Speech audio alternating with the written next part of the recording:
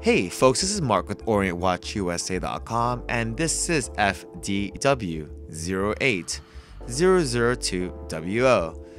Now, the Eminence, which is what we call in our office, features a semi-skeleton design, as you can see, and it's housed in a beautiful polished case, and in our case, it has a rose gold tone. The crystal is sapphire to keep the watch looking really clear, and there's an anti-reflective coating, I believe, on this crystal. The exhibition case bag that is used here allows you to take a look at the watch from the back of the watch. Alright? Now this basically just lets you see your movement without taking off the case bag. Alright? And what you're looking at is Orient's in-house caliber 48D40.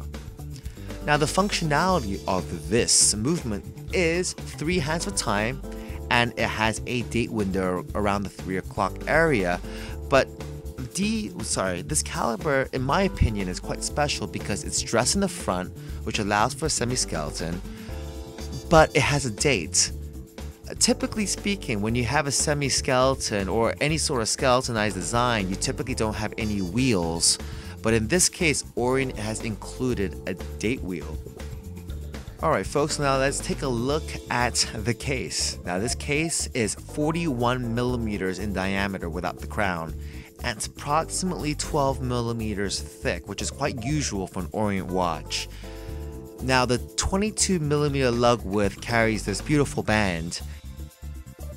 It's probably one of the better leather bands that I've seen through this company. It has a very nice soft feel and has a very, I would say, a matte finish, a non-shiny finish.